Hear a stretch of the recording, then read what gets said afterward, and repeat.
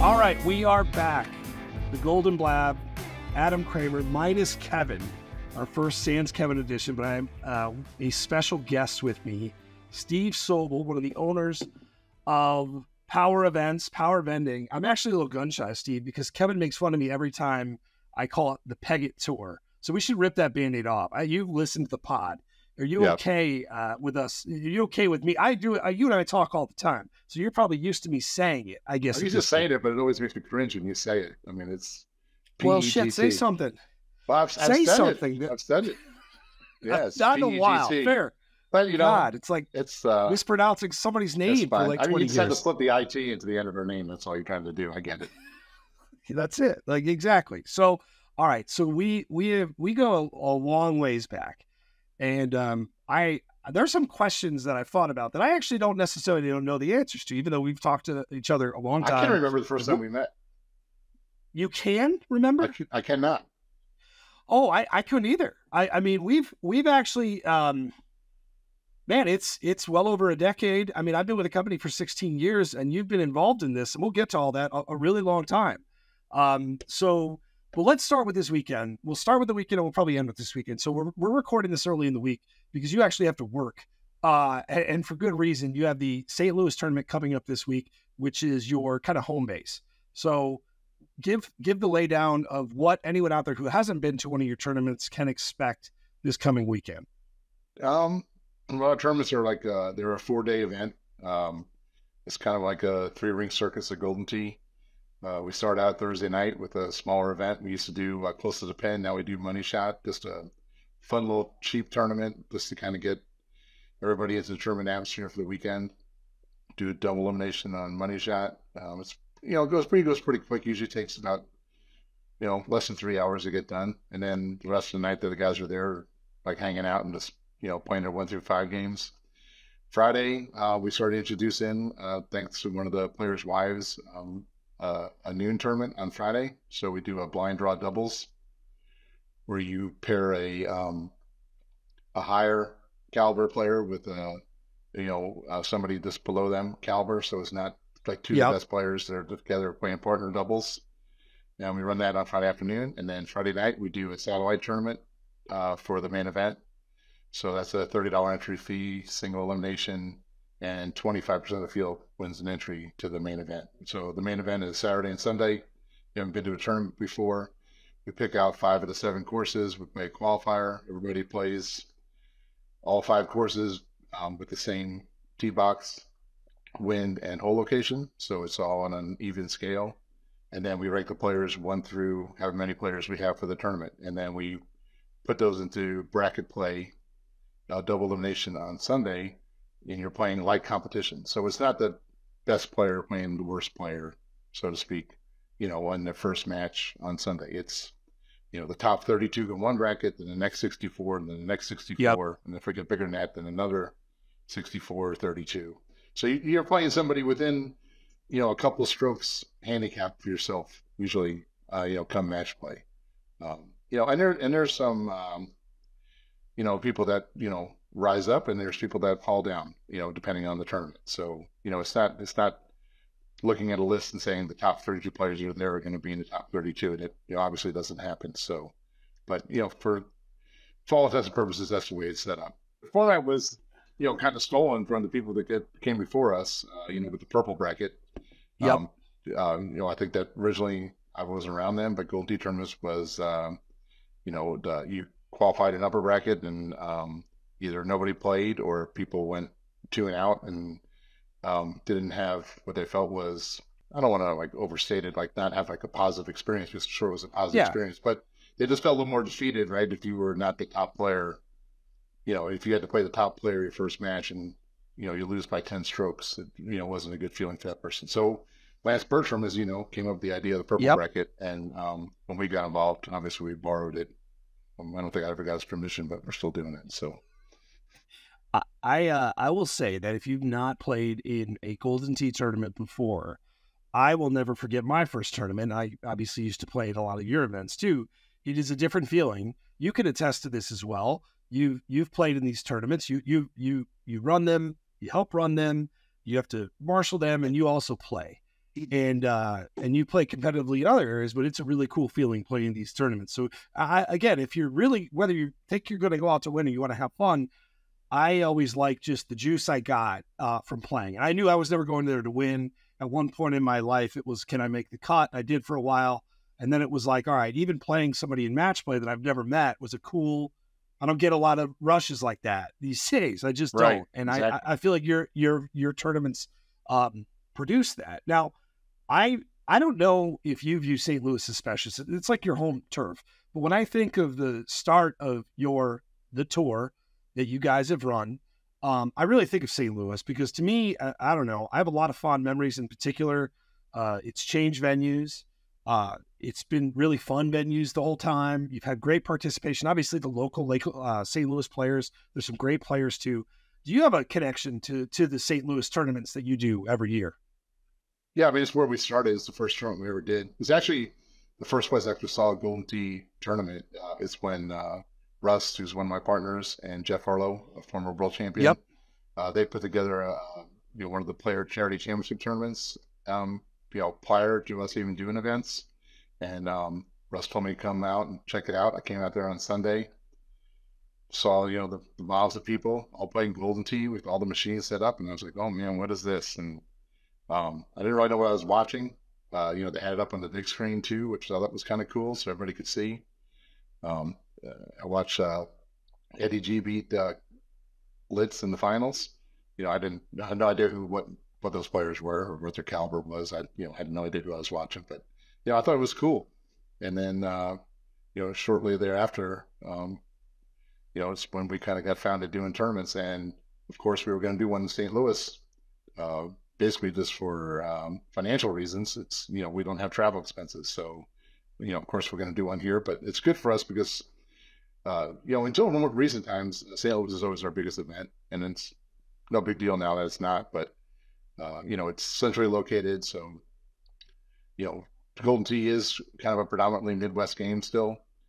So, there's lots of guys from, 3, 4, 5 hours away that can drive to it. And then, St. Louis has affordable hotels compared to a lot of cities, and it's cheap to fly here. The airport's kind of centrally located to the city. So, and then we've always selfishly kind of done this at a good time of the year, before school's out. So, people are still, lights aren't on hold for kids in the summer and so forth. So it's always been a great event for us. Yeah, I would totally agree. I have just accessibility is a big one, and again, a lot to do and a lot of just very, very accessible for so many people to fly in. Now you talked about getting into Golden Tee, but I know you as kind of originally a pool player, which is funny. That is actually a familiar path, like Steve Sobel and others prior to Golden Tee. Pool and darts was a very pathway in. Now I know you're still very passionate about pool, but how much did how into were you or are you still into pool, and how much did that kind of guide you into what you do today? I was just without overstate. I wasn't like a great pool player, but I enjoyed playing, and a lot of friends that were the top pool players in the country. I played in a lot of leagues and went to these big, huge events that they have for leagues out in Vegas every year, and that was kind of a big attraction to pool for me, is to go and see these big, massive events with meeting people from all around the country. So that's similar to Golden Tee, right? And they have pool had a very strong online presence even before Facebook.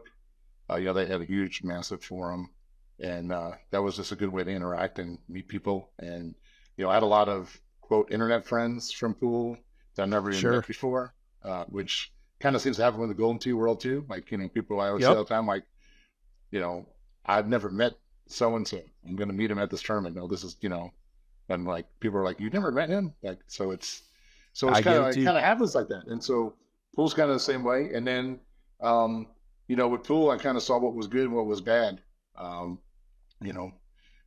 Pool does have a tendency to eat their young.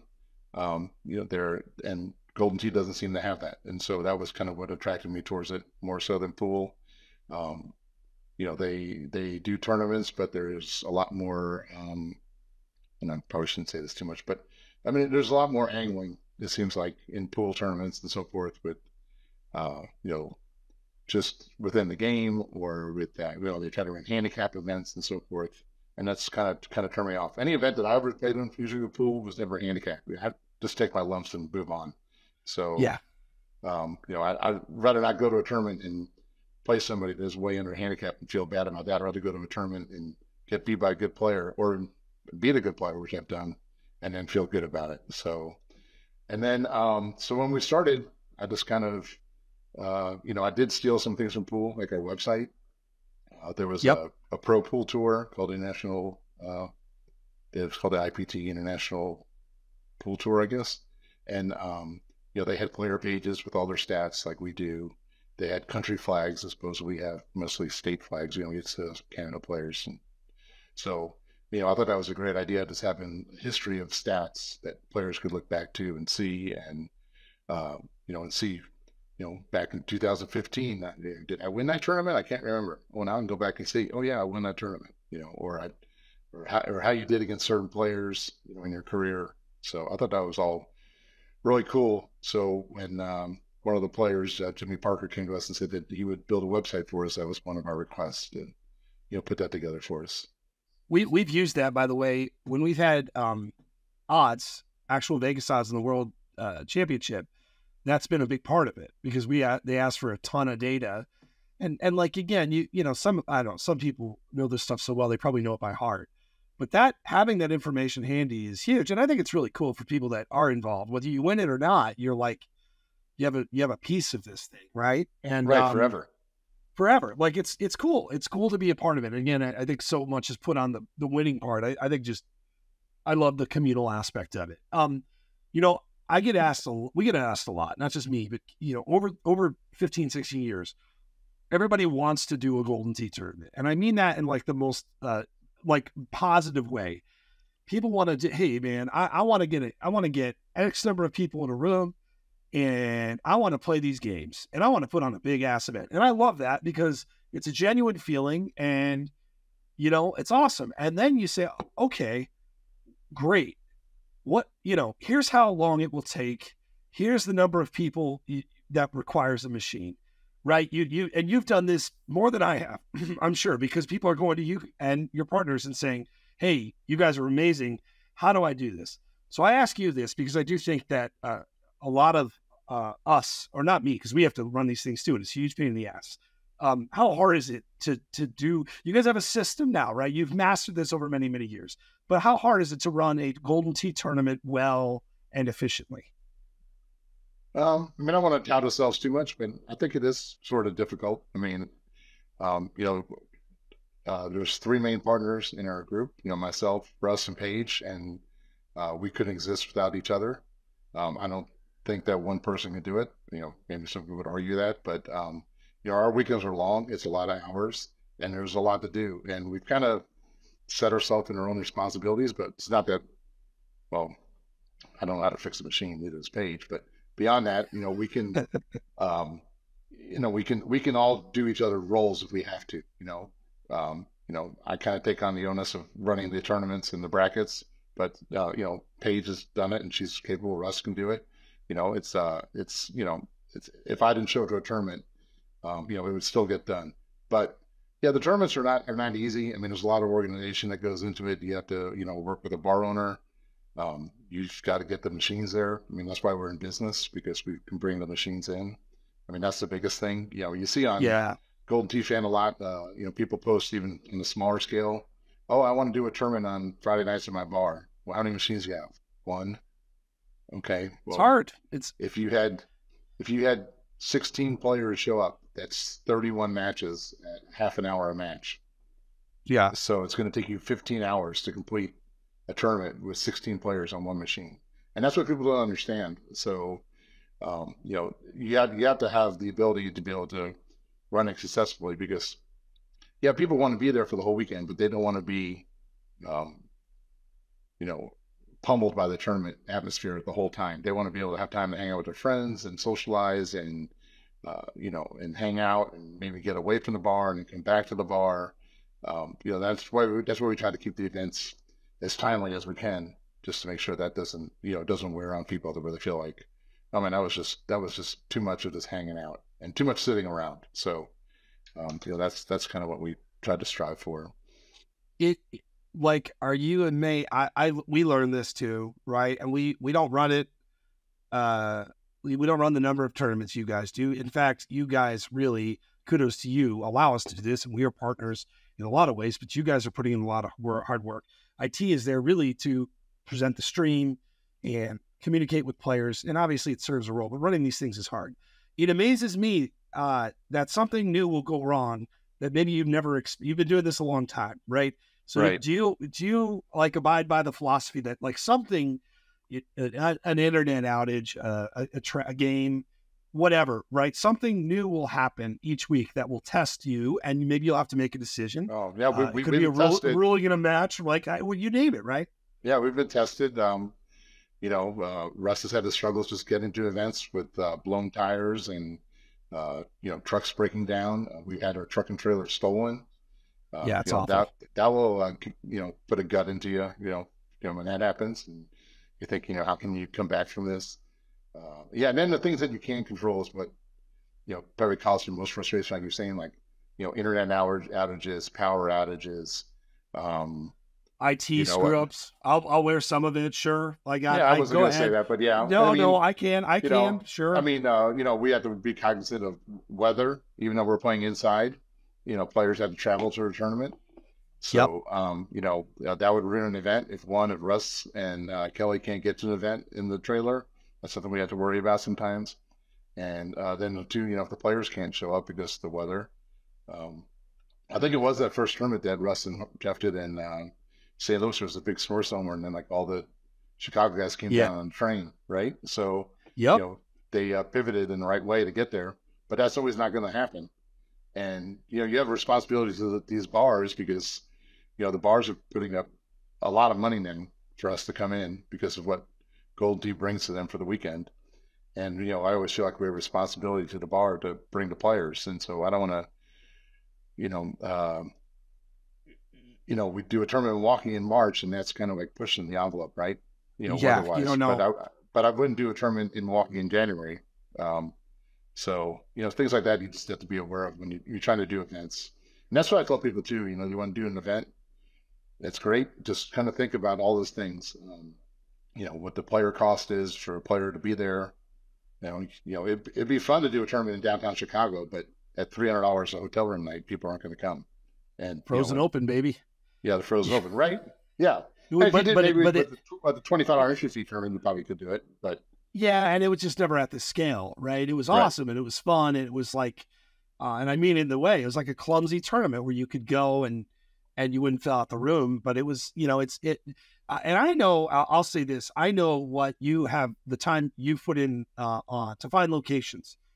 Forget about like when the venue is there and all the things, the climate and accessibility. Like, so you find a city that you like, or you get a lead, and the community is very helpful, I know, and has pointed you in certain directions, like anything else. It's kind of networking, but getting then a location to buy it, it's hard, right? Like, it's hard. I think I'll for make our Nashville location that was presented to us by one of the players, and yep, me and Russ just drove down there and cold called him, and he had no idea what was coming, and tried to speak to somebody and tell him you're going to bring 100 plus players, and in order to do so, you need to give me $7,500, and that's like, so I'd like to have that part of the conversation at the beginning instead of the end, because it's no sense in talking to somebody for 20 or 30 minutes and then hit them with the, that's not how I do sales, right? I know it's probably a lot of sales.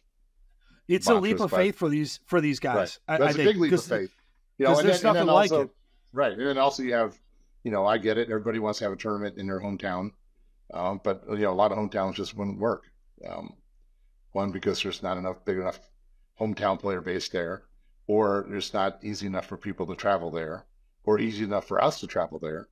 So like, we're based out of St. Louis, so we're only going to go 1,000 miles or so from St. Louis at the most. I mean, that's a long time for, Russ and Kelly have to travel to an event, there and back. So, I mean, that's something that's, has to be thought of. So, but there's, it's good to see that other people are doing tournaments. And, we've never gotten into like the competition of it, I'm always for other people doing events, and I try to help them. Russ and Paige the same way, they try to help them. Just reach out to one of us if you have any questions, and we can help you. Try to organize it and give you suggestions on what we found as be successful and not successful. And I always felt like somebody goes to a tournament and you know, uh, Houston or Washington, or Yeah. Connecticut, or wherever they have a good time, then they look and see, oh, here's Power Events. I'm gonna go check one of those out too. And that's happened more than I can count. So that's a great thing. The challenges of this thing are real, right? Um, but you have to enjoy this. It has to be a labor of love. It's a job. I get it. And I know when you're there, you have like your game face on, and you have to run an event well. Yeah, I probably have it on too much, but go ahead. Well, all right. See, I ripped on IT, but you know what? I didn't understand it. I get it now. Like, because it has to be, you take it, you care about it, right? So I'll defend you on this. You care about it and you want it to go well, and you want it to be efficient. But I also know deep down, even if you do have your game face on, you actually, I'm assuming, enjoy parts of this. And what parts of this, it is a job and they're long days, right? So I can't relate to that. I enjoy what do you enjoy? almost all of it, honestly.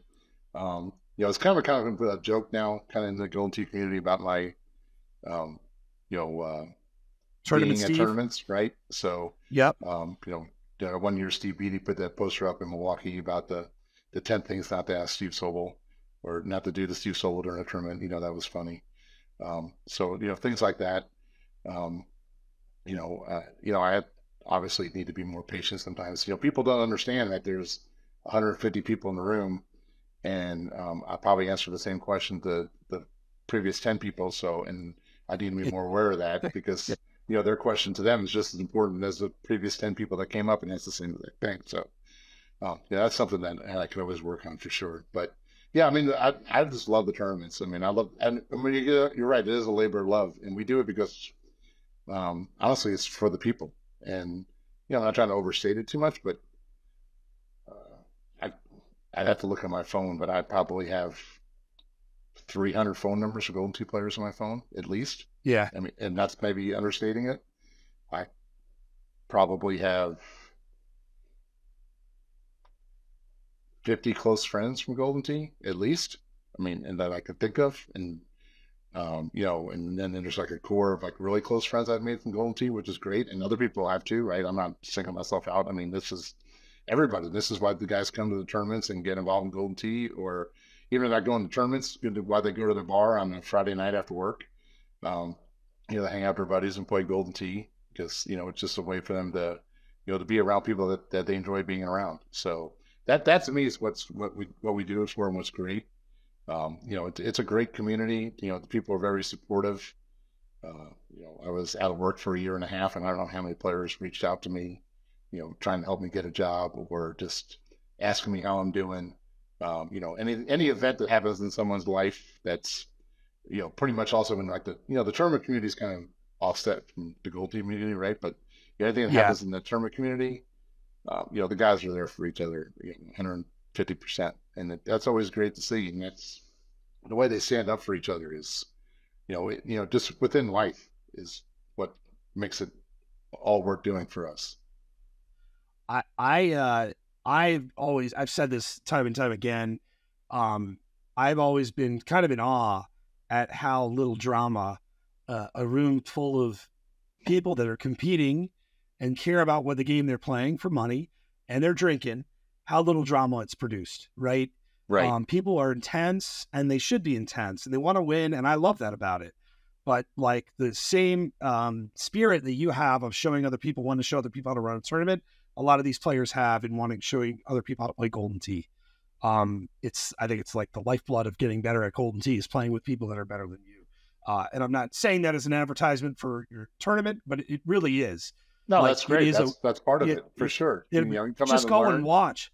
That's it. Go and watch. Grab a beer. Yeah. Just walk up to a good player, say, "Can I play a game? Let's do a shot and let's play a game." And people literally walk out of tournaments 2 strokes better. And anything you do in life, when you're better at it, you can enjoy it more. For sure. I mean, it doesn't have to be golden tee, just anything, right? So it's just what, I told the one person that interviewed me one time, it's just good, clean fun. So, It is. and that's what it's all about. There isn't much drama. No. Guys want to compete, and I get it. I'm competitive. That's why I enjoyed playing the game. Trying to challenge myself and challenge myself versus others. That's to me what it's all about. And for some guys, it does have a financial aspect, but for most of them, it doesn't. And I get it too. Like, even though our tournaments are 7,500, 10,000 added, there's nobody getting rich coming to our tournaments. No. Most of the people going there are, losing money for the weekend. If you want to put an ROI on it, which they really shouldn't. But beyond that, there's not a large group of people, profiting off of coming to a Golden Tee It's tournament. fun. It's a fun, pause right? on life. Right. I mean, right. So if you you got want to a think job, about it, kids. Yeah, if you want to think about coming to a tournament, for your ROI, it's not really for you, because it's not really, it's not really the element that you can sit there and profit off of. And that's like, golf scrambles are the same, right? Like real golf scrambles. You put up a bunch of money, and a couple of guys win some money, you win some prizes. Everybody has a good time hanging out, and then you go back to your real life, and that's kind of what a Gold Tee weekend is too.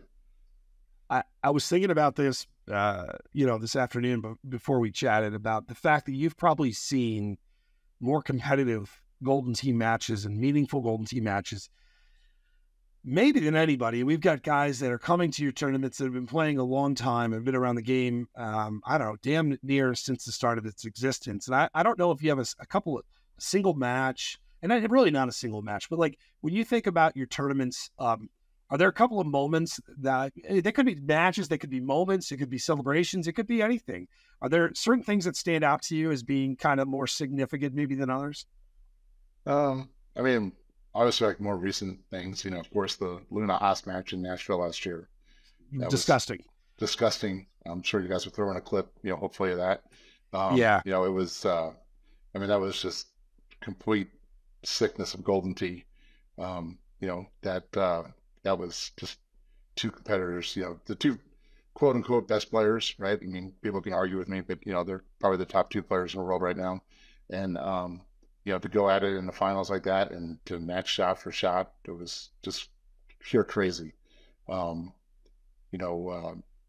that, hit me like with good feelings, Jamie Arrington being the first female to qualify for Worlds. And you can see the emotion on, her face when she won. I mean, that's powerful. I mean, that's, it truly meant something to her, and I could see it. And that, meant something to, us at our events the same way. That's why we came to you and said, hey, let's do a ladies event, and, give me a pass for Worlds, and I'm going to get, 12 to 16 ladies to come out for this tournament. And, so, things like that are, what's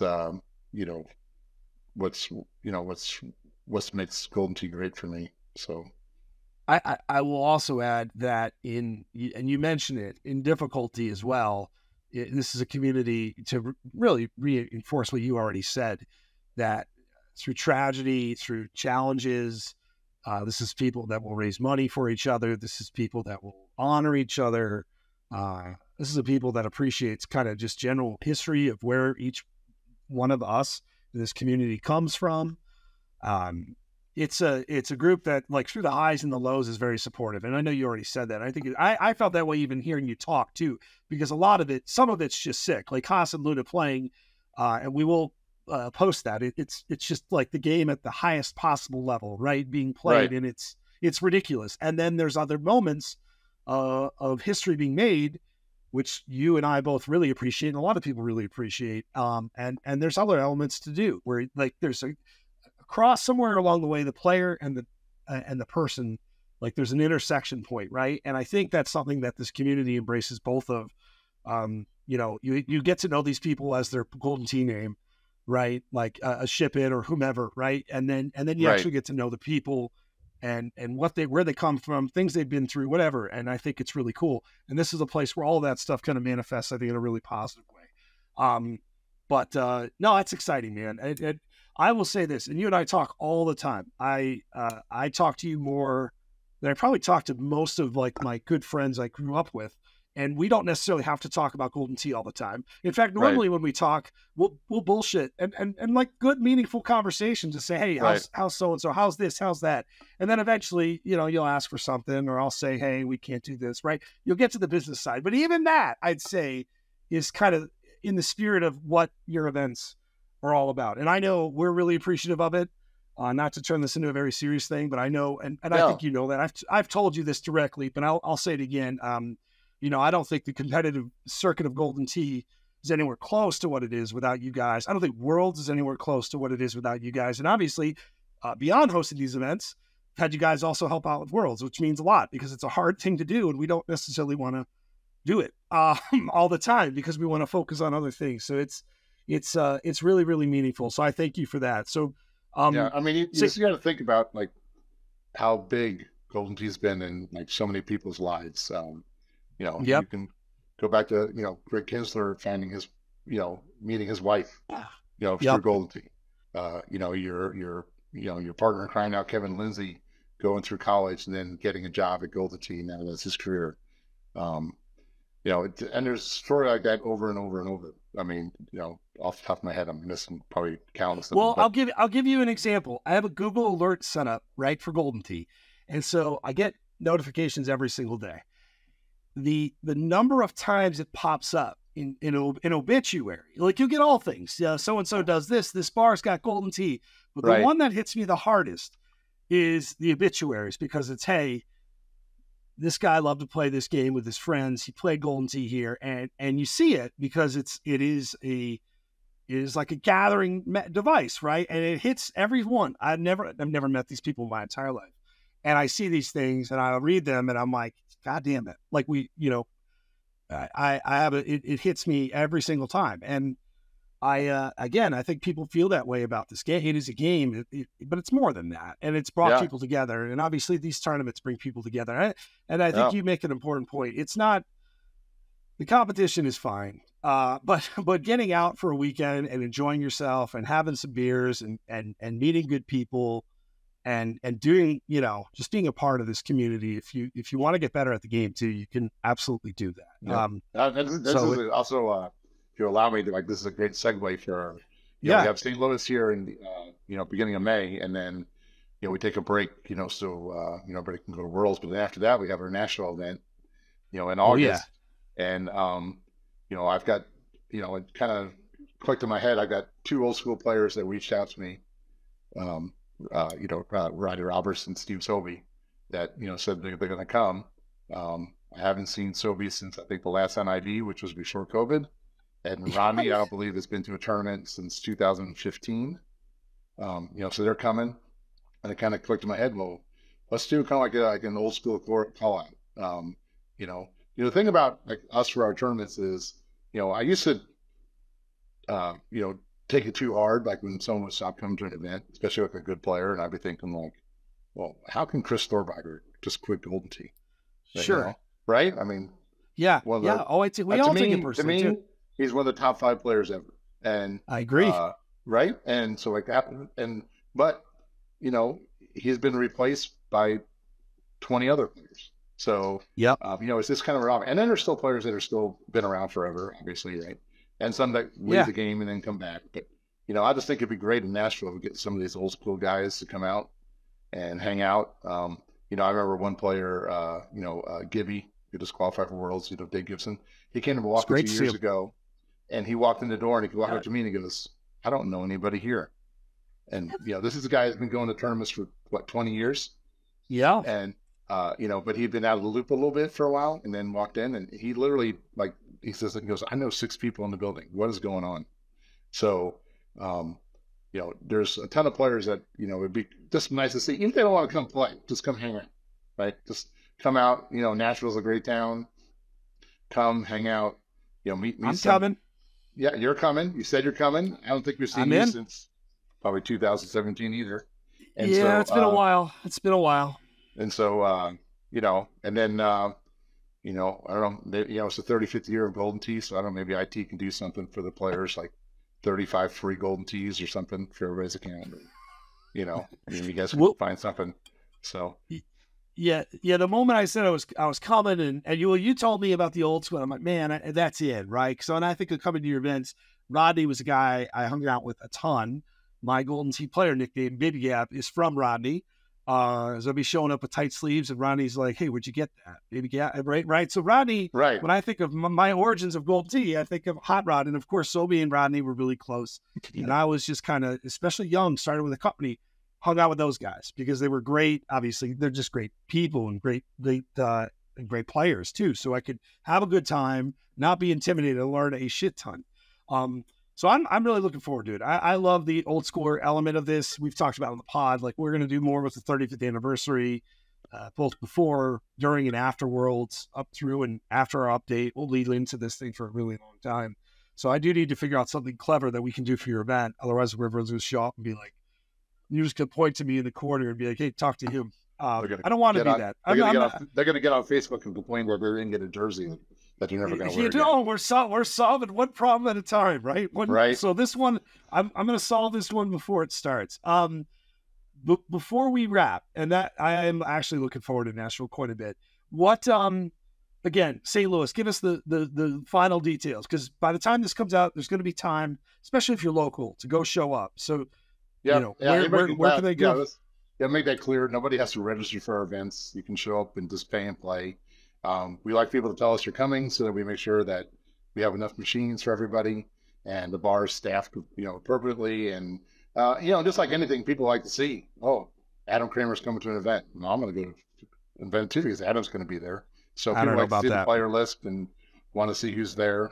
So that's always good. But, if it's a last minute decision that you have to come to the event, surely come out. You don't have to play in all the events.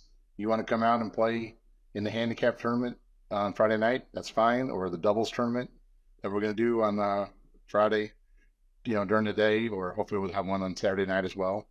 If we have time, come on out and just enjoy it, or just come out and watch, and see what it's about. If you have apprehension, with a lot of people seem to do, no one's ever been, child for, how they play, no. So, I mean, don't be worried about that. This guy shoots 30 under at 8 every time, and, you struggle to shoot 20 under. Just come on out and have a good time, because that's what it's about. So, we're looking forward to it. I think we got like 125 players signed up, which is a good number.